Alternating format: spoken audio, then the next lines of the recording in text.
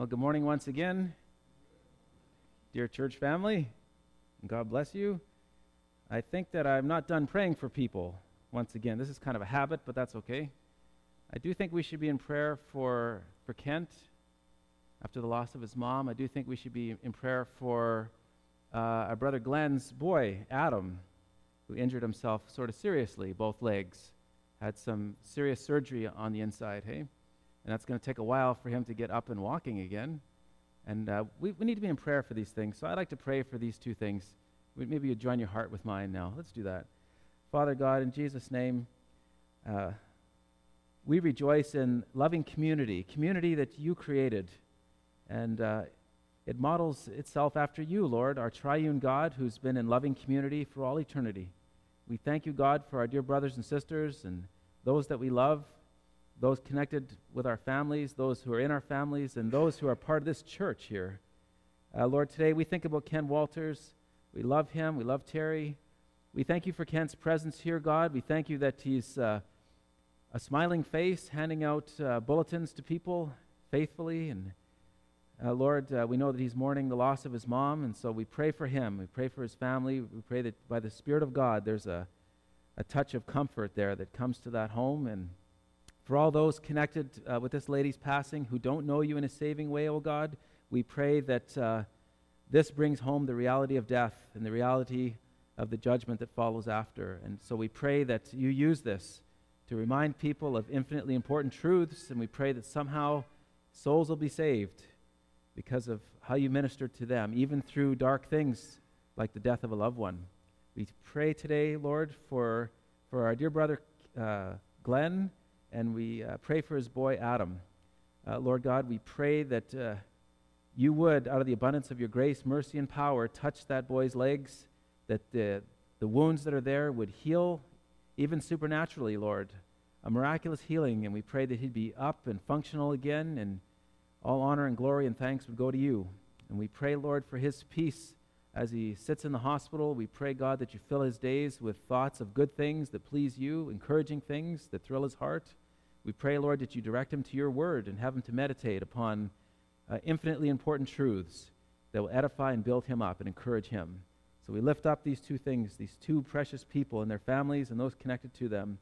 We lift them up in the mighty and precious name of Jesus our Lord. Amen and amen. Okay. Well, friends, we are back in the book of Deuteronomy. And I'm just going to record this too because sometimes it doesn't record properly. It's good to have a backup. So we're in the book of Deuteronomy. We'll be in Deuteronomy chapter 5 this morning. So if you just want to take your pew Bible and locate Deuteronomy chapter 5. And if I was going to entitle this sermon something, I would call it The 10 Commandments Revisited. Deuteronomy chapter 5, the 10 Commandments Revisited.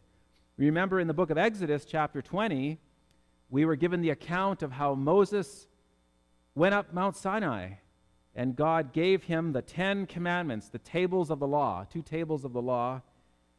God wrote them with his finger on these stones, the 10 commandments, and we want to talk about that.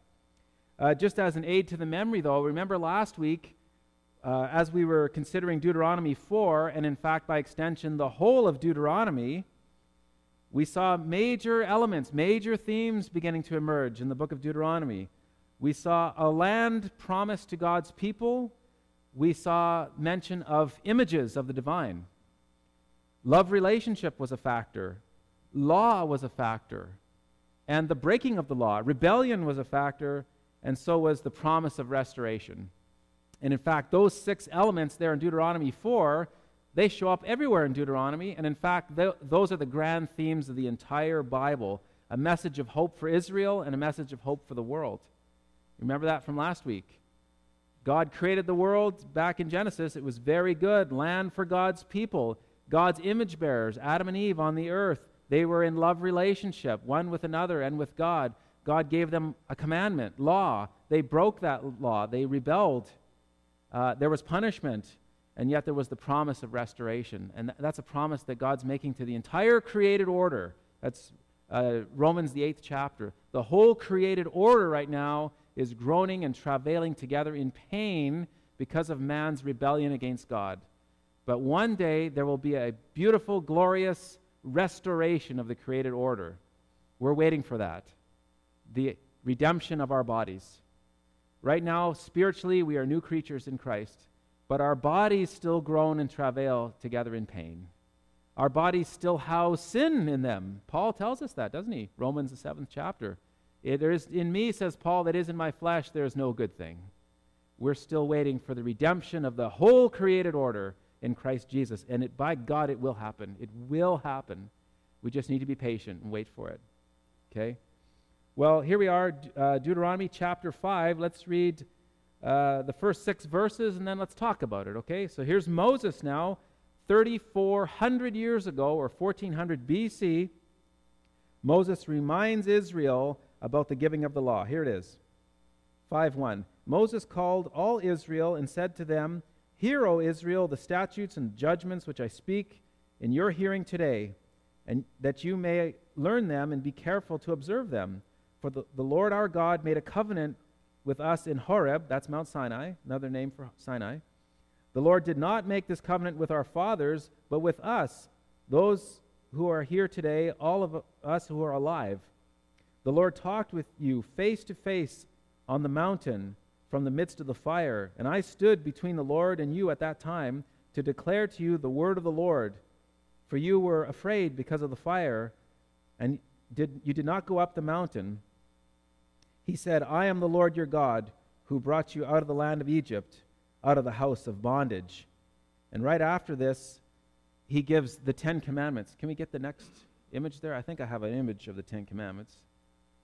Okay, obviously not a photograph of the actual 10 Commandments, but there they are. You know, it's kind of artistic, but here are 2 tables of the law, and these are the 10 Commandments that were given to Moses by God on Mount Sinai. And we want to talk about these things here. We want to talk about the 10 Commandments because you and I today, well, friends, we're not Israelites, are we? We're not living in the days of Moses. We're New Testament, New Covenant believers in Jesus. We are New Covenant priests, says Peter and John. There's something different about the church. We're different and distinct from Israel. And we need to understand the New Covenant believers' relationship to the law, specifically the 10 Commandments. Now, this is territory we've already gone over. Back in the book of Exodus, chapter 20, we spent some time on that. But God thought it was important to repeat this, so I think as your pastor, it's important to repeat this. I mean, if God says we're going to go over it again, I think the church is going to go over it again. And maybe you forgot some of this, so let's just look at it together. I want to do this specifically because many in the church, and I know people who talk like this, they say, you know what, all we need to do is just follow the 10 Commandments. Even New Covenant Christians, just follow the 10 Commandments. Doesn't that sound kind of reasonable? It sounds even commonsensical. I mean, look at that first commandment. No other gods before our God. Oh, that sounds pretty like something we'd want to follow, for sure. We have the commandment not to make an idol and bow down to it. Don't misuse the name of the Lord. Those sound pretty reasonable. We have commandments not to steal and don't commit adultery and don't kill. I mean, that sounds pretty right on. We could get behind that kind of thing. But what about the Sabbath law? Look at that 5th commandment there. The 4th commandment. Remember the Sabbath day. Keep it holy. Now, if you read that Sabbath commandment, first of all, Sabbath falls on a Saturday. How many of us are doing everything we're supposed to do on the Saturday in accordance with the Mosaic law? Probably not many of us. Obviously, there's something different here about the way the New Testament Christian is to regard the 10 Commandments and how a Jew living in the days of Moses was to regard the 10 Commandments and obey them. There's something different here, and we should acknowledge it. To just say, let's just follow the 10 Commandments, can I say it gently? It's overly simplistic. It's in fact a little juvenile. And we're not babes in Christ anymore. We're maturing spiritually, and we want to have a better understanding of this.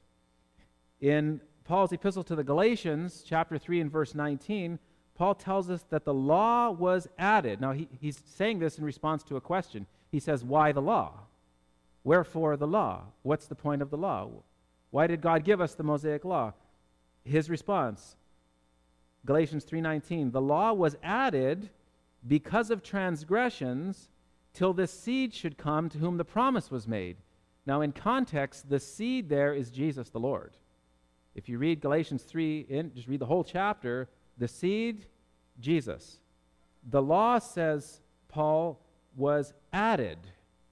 In other words, the Mosaic law is parenthetical. God created the world. There was no Mosaic law. The law was added until the seed would come. That's Jesus. The law is parenthetical. It intruded for a specific purpose, and it had a time limit. It had an expiration date. It's like you go to the store and you buy milk. I buy it by the gallon. Anyone who knows me knows that. I should just buy a cow maybe. I don't know. But it has an expiration date on it, right? That reminds me, some people age like fine. I heard this before. Some people age like fine wine, and others age like milk. Okay, anyways. Use that as you see fit as you walk through this life.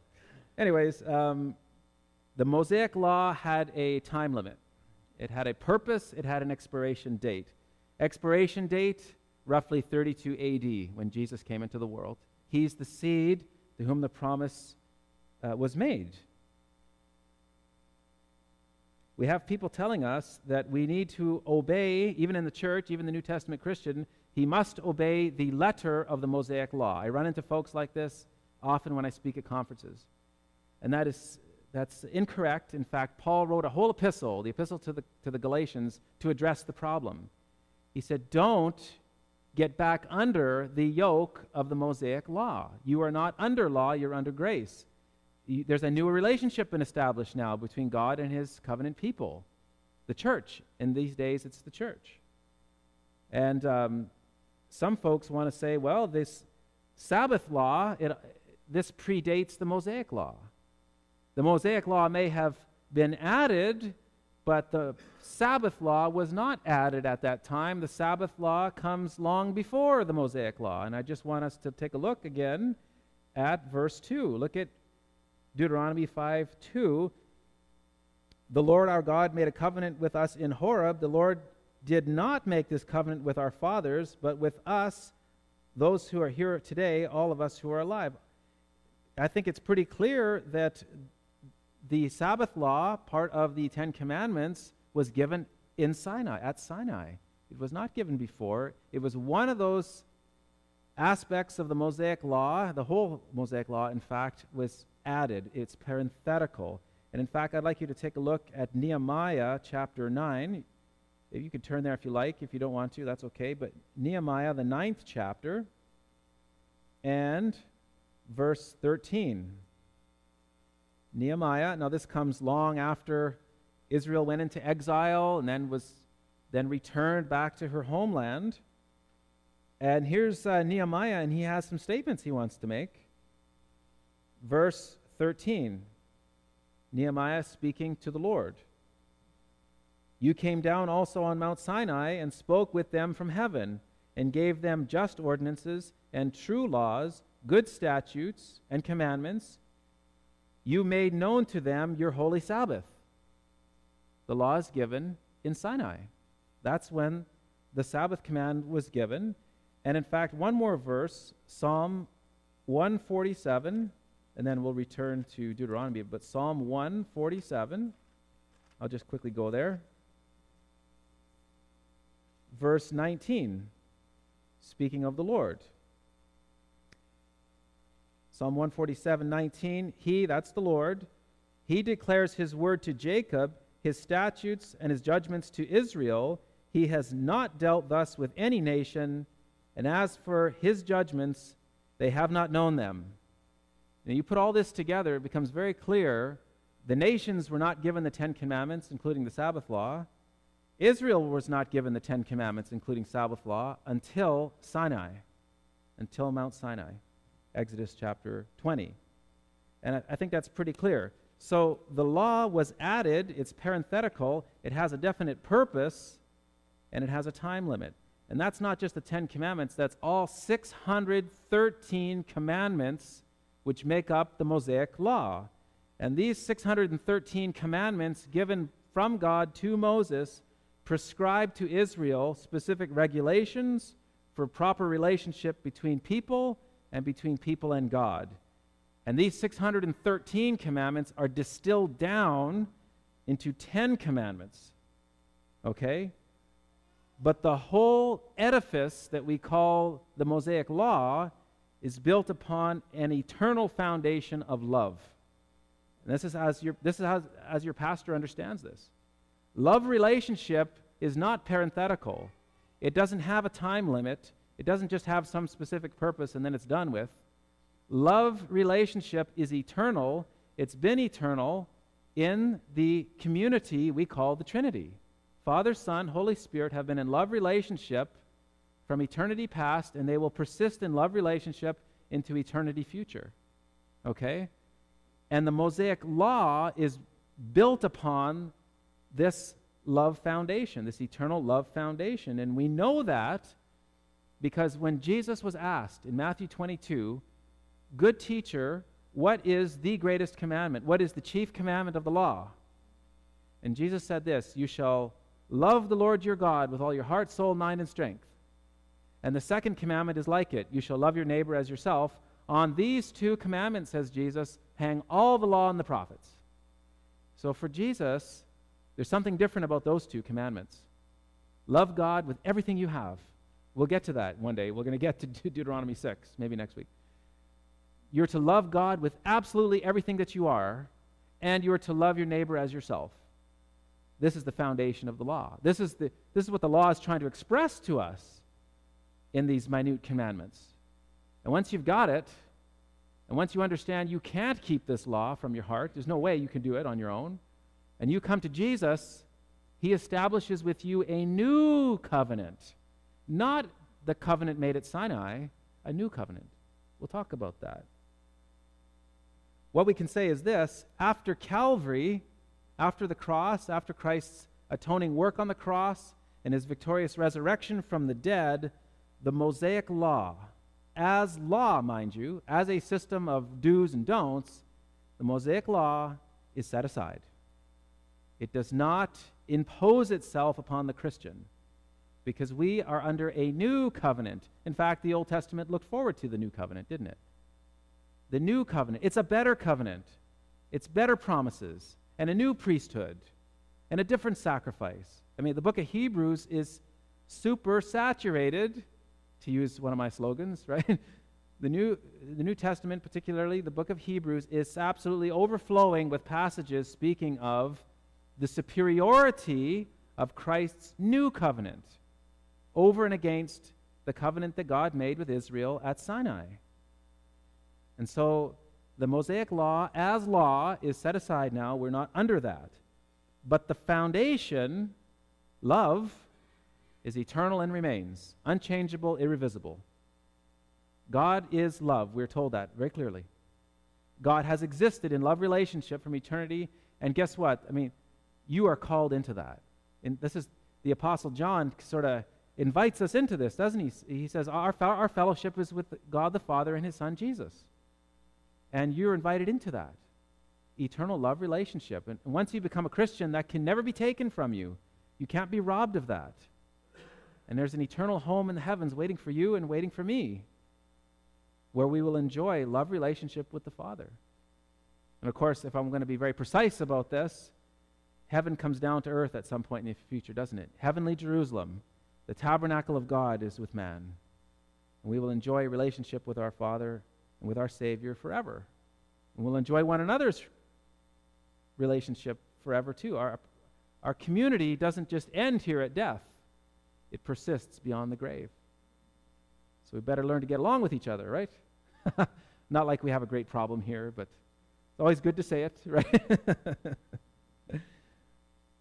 Paul tells us in his epistle to Timothy, the first epistle to Timothy, 1 Timothy 1:9, Paul says, the law, the Mosaic Law now, as law, It's not made for the righteous. And of course, you and I, as Christians, we are declared the righteousness of God in Christ. That's 2 Corinthians 5:21. God made him, Jesus, who knew no sin, to be sin for us, that we might become the righteousness of God in him. The Mosaic law is not for us. It's for the unrighteous. And actually, Paul lists off there in 1 Timothy a whole list of people the law is for. It's for the unrighteous, the ungodly, the sinner, the wicked, the man-stealer, the manslayer, the murderer, the adulterer. The law is for those people. It's to show them something. It's to show them how far they are from God's holy standards, you see? The law as law, not for us, though still very useful. Well, let's take a look at those 10 commandments. Let's review them once again. But notice, please, the context. Look at verse 6.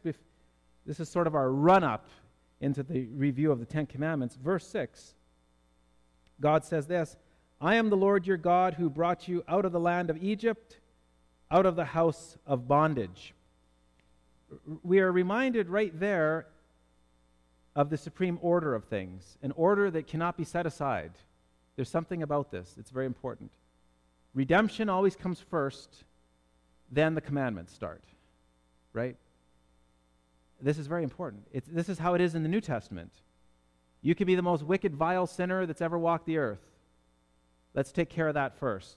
Then God will instruct you on how to live. Let's get you saved. Let's get you washed. Let's get you regenerated. Let's get Christ's blood to do its cleansing work on you. And then we're going to start talking what's required of you, day by day, moment by moment, right? That's important. You don't say, well, I guess I'll clean myself up first, and then when I'm good and clean and I've just engaged in a rigorous program of self-reformation, then and only then will I come to church and maybe find Jesus. That is absolutely backwards. It's not what the New Testament prescribes. The Bible says you come just like you are, as vile as you are, as vile as you think you are. You can come to Jesus, and he will in no wise cast you out. He loves you. In fact, he loves you so much, he refuses to leave you the way you are. How about that? Lenny and I were just talking about this recently. It's like God looks at you, and he sees how despicable you are, and how sinful you are, how wicked you are in your mind, and he sees the long list of sins you've committed, a horrible sin debt you've accrued, and he says, dear child, I love you so much, I won't leave you like that. You come, you bring those problems to me, and I'll handle those for you. See that? Isn't that wonderful? What a Savior. What a God. No God like that one. Man could never invent a God like that one, ever. He said, let's get you cleaned up. And then I'll tell you what's required of you, you know?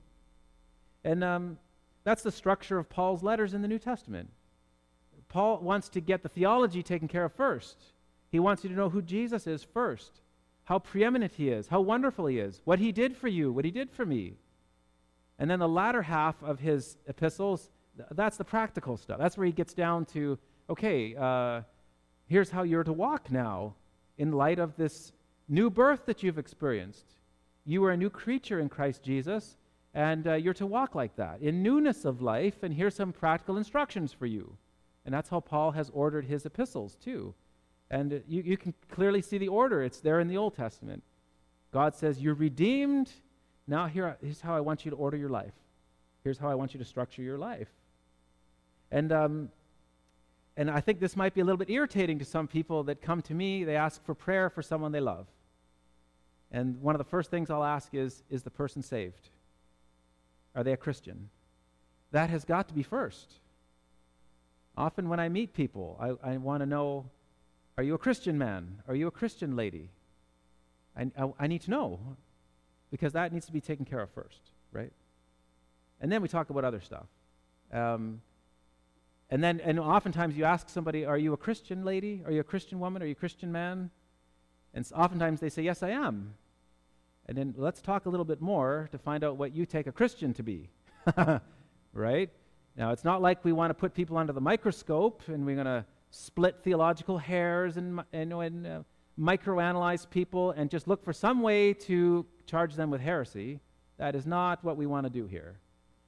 But to be a Christian, friends, it requires that you understand that Jesus is God in the flesh, and that you were guilty of sin, and your sin guilt was sufficient for God to justly throw you into hell. But God in Christ reconciled the world to himself. Jesus went to the cross. His death paid the penalty for your sins and mine. And if you will come to him by faith alone and say, Lord Jesus, I believe you are what the Bible says you are. I believe that you did on that cross what the Bible says you did. You paid for my sins.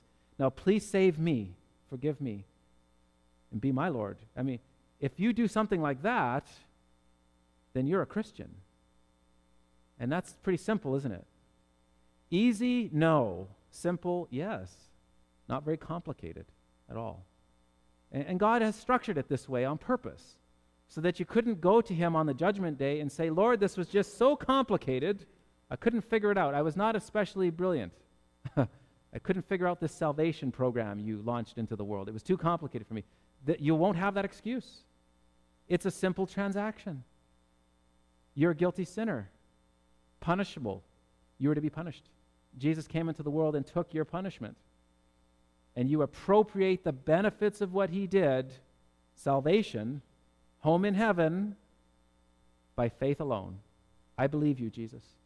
It doesn't cost you money. It doesn't mean you got to sign your name on some document hard to read, or make all kinds of crazy vows, or do all kinds of ordinances and all kinds of rituals. And it doesn't mean that whatever, I'm not going to get into it. You know what I'm saying. It's just so simple. It's beautifully simple. Well, let's look at those 10 commandments for a few minutes here. If you really love the Lord, Jesus said, greatest commandment is to love the Lord. If you're a New Testament Christian and you love the Lord, you really love him, guess what? You won't have any other gods before God, will you? You're not going to elevate something or somebody else as the supreme authority in your life. You're not going to do that. It almost seems like it seems so needless, isn't it? The first commandment seems needless to a Christian. I love the Lord. He's the ultimate court of appeal, the final authority in my life. You wouldn't have to say to me, now, John, make sure you don't put anything above God now. Make sure you don't have any other, a special authority that's above God. You don't have to tell me that. It's kind of like a marriage, a marriage as it's supposed to be under God. I love my dear wife. She loves me. Now, do I have to tell her, okay, now, Lindy, now remember, you shouldn't be cheating on me now. Well, that's the most ridiculous thing. Of course she's not going to go cheating on me. Or my children. Do I have to say, now remember, children, no spitting on your dad.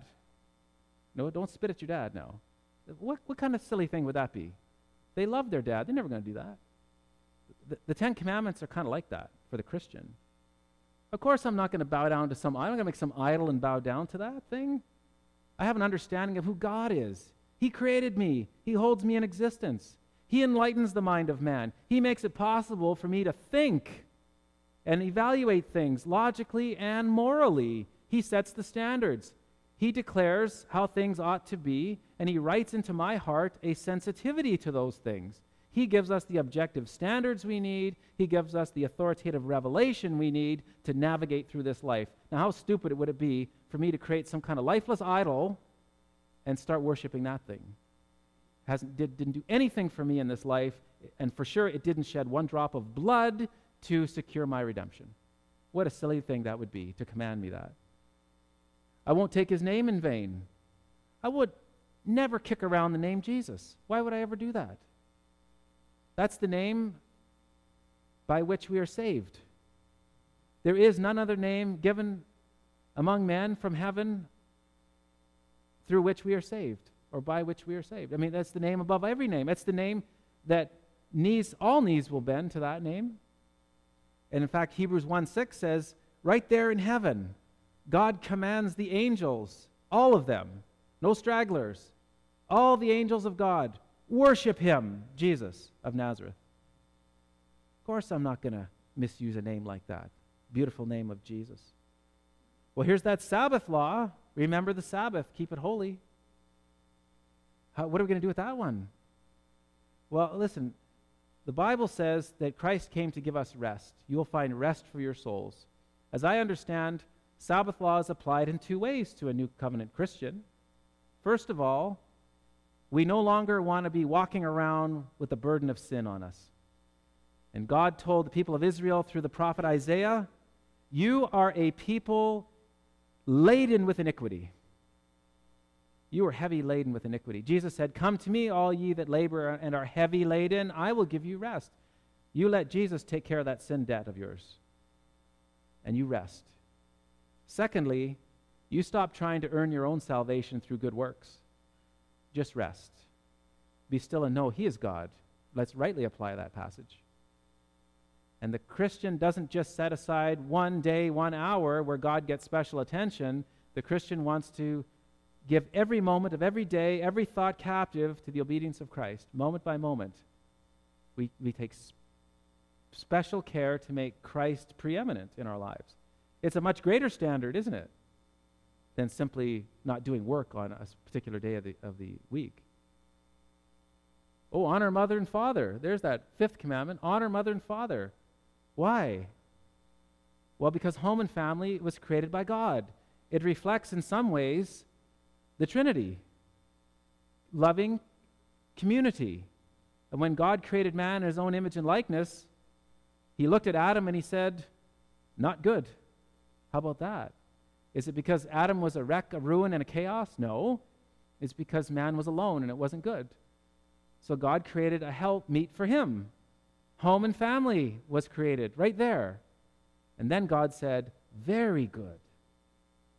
See, home and family, mom, dad, children, very good in the eyes of God. It's the first society, humanly speaking, that God created. And we have respect for that societal unit. That means we have respect for the office, mom and dad, and we respect the people who are in that office, in those offices, right?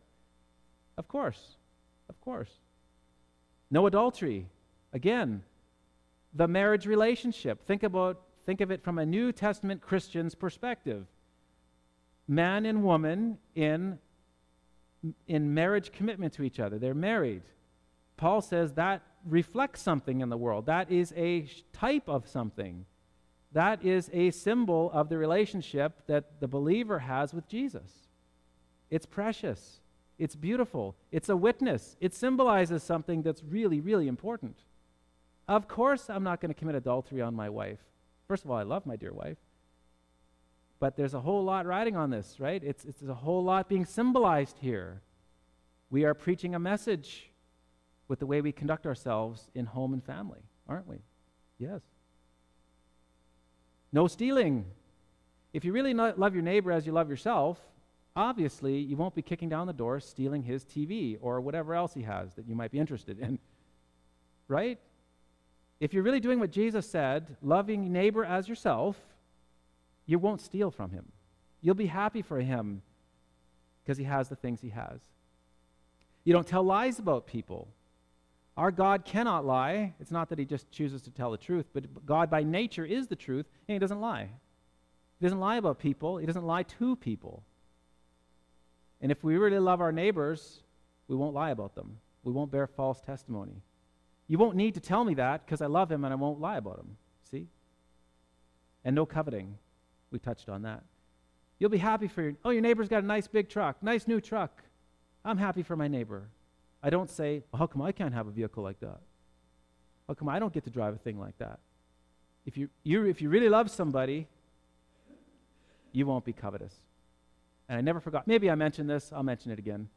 I remember when Alicia was in Awana clubs many years ago, and they had their cub cars. They were making their little, wooden cub cars, and they were judging the cars on how they look. And her friend Sarah, different Sarah, won a trophy for her car, for how it looked. And you couldn't fake my daughter's reaction to that. Yeah, you just could not fake. She was not pretending to be happy. She was seriously happy for her friend. Sarah won! Ha! Oh, I'm so happy. That's what I'm talking about. Not, she gets a trophy. How come I don't get a trophy? No. It's not like that. See, that's something beautiful in the heart of a child, hey? Would to God that we would retain that little speck of purity there. All these, did I forget number 6? Oh, no murder. Well, that's just a little one. Oh, that's just almost a footnote, isn't it? Okay, thank you so much, dear. How much do we have to expand upon this one? If you love your neighbor, you obviously won't take his life from him, right? Obviously. In fact, you'll do what you can to preserve his life, wouldn't you? And Jesus tells a little story about that, doesn't he? About a man who fell among the thieves. We have priestly class coming past and doing nothing to help this poor man, and yet a Samaritan comes and does everything he can to preserve that man's life and to nurse him back to health. And Jesus said, you go and do likewise. Right? He was responding to the question, who's my neighbor? Love my neighbor. Who's my neighbor? Oh, Jesus is so brilliant. He has a little story to tell on that one, doesn't he? If you really love your neighbor, you won't kill him. You'll do everything you can to preserve his life. All these 10 commandments, they do reflect that eternal foundation of love that they're built upon, don't they? They're built upon love. They reflect love. The law as law for the Christian is not needed anymore. I don't need these things to prescribe for me how to live. But the law, the Mosaic law for the Christian, is still very, very useful. It's precious. It's valuable. It is no less valuable than anything else in the Bible. We don't roll it up and throw it away. I don't want you to ever get that impression. The law as law still restrains evil. It restrained evil in Israel back in Mosaic times. It also made Israel unique, too. Think about the Mosaic. Under the Mosaic law, murderers were capital punishment, right? There's a deterrent right there. At least that guy won't repeat his crime. So the Mosaic law did restrain evil, but it did keep Israel quite distinct from her neighbors. Israel's neighbors did not have a wise moral law like this one. And the intent was, remember, the nations were supposed to look at Israel and say, what a wise and understanding people. Look at the law that they live under. Paul tells us that the Mosaic law makes us aware of sin. He tells us in Romans 3:20, by the law, he says, comes the knowledge of sin. The Mosaic law is very useful in pointing out that we are so far from God's holy standards. That was one of the reasons for the law. Among other things, the law does show us our need for a Savior. Paul tells us in Romans, the 6th chapter, the law entered that the offense might abound.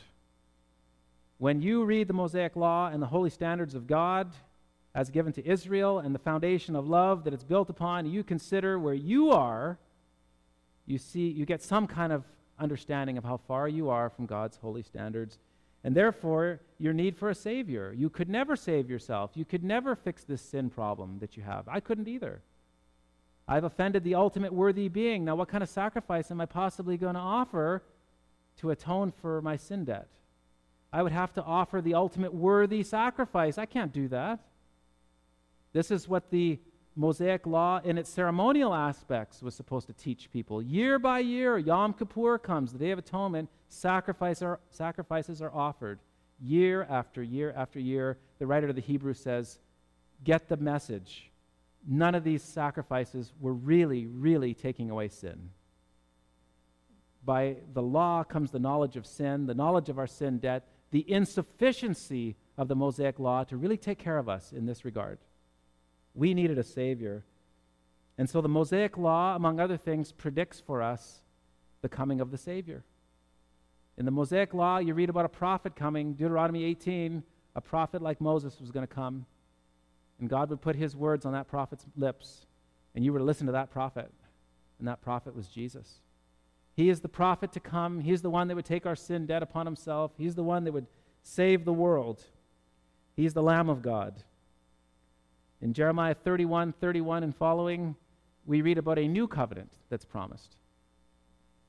If anyone, even in Old Testament times, happened to be reading carefully the entire 39 books of the Old Testament, they would have understood that the Mosaic law was insufficient to atone for our sin problem. And therefore, they would have been looking very anxiously, along with the prophet Jeremiah, for this new covenant, the new covenant, where God would take away that stony heart out of your flesh, and he would give you a heart of flesh. He would write his laws on your heart, and he would take away your sin debt and mine. 1,400 years after Moses was given the law, 1,400 years, mind you, here came Jesus into the world. There was John the Baptist, that strange figure, baptizing people in the Jordan River. All the people came out to see this strange man baptizing people. And one day, he looked over the hill and he saw someone coming to him. The carpenter from Nazareth has arrived. And John pointed to him and he directed all attention to him. And he said, "Here comes the Lamb of God who takes away the sin of the world. We've been waiting for him. Here he is." He's the one that's going to establish that long-awaited new covenant. And one night, at the end of Christ's earthly ministry, Jesus sat in an upper room with his 12 disciples at the dinner table at Passover time. And when they were done eating, he picked up the chalice with wine in it. And he said, "This is my blood of the new covenant, which is shed for many for the remission of sins." It's a way better covenant. We don't want to be under that Mosaic covenant. You don't want to be under that law. You break one of those commandments, you've had it. And who hasn't broken them? The new covenant, infinitely better, established by someone who's infinitely better than Moses, by nature, and it makes much better promises to us. Infinitely better, as a matter of fact. Friends, that's why we gather here, because we are partakers of this infinitely better new covenant with an infinitely worthy prophet and an infinitely worthy high priest who laid down his life to pay our sin debt, who ministers on our behalf in the third heaven now, day by day, making intercession for the saints. I hope this never gets old for you. It never gets old for me. All right. Blessed be the name of the Lord. I'll just wrap it up right there. Praise the Lord. I'm going to offer a prayer for all of us, and then Lindy and I have to be going, okay? Let's pray together, friends. Father God, in the mighty and precious name of Jesus our Lord, we just thank you, God, this morning. We thank you from our hearts for not abandoning us, not leaving us to flounder, not leaving us on the road to hell. We thank you, God, that out of the abundance of your mercy and your wisdom, you saved us. We thank you, Jesus, that you are made to us the righteousness and wisdom of God, and that we have victory over sin, death, hell, and the grave in you, Jesus. So help us, God, to have these important, infinitely important truths before our eyes, in our hearts, at the front of our minds, moment by moment, day by day, as we walk through this life. Help us, God, to be the kind of people who bring you honor and glory, the kind of people who are about Father's business and who are active and fruitful in every good word and work. So we lift up our praise and thanks to you, our great God and Savior, in Jesus' mighty and precious name. Amen and amen. Okay, God bless you all.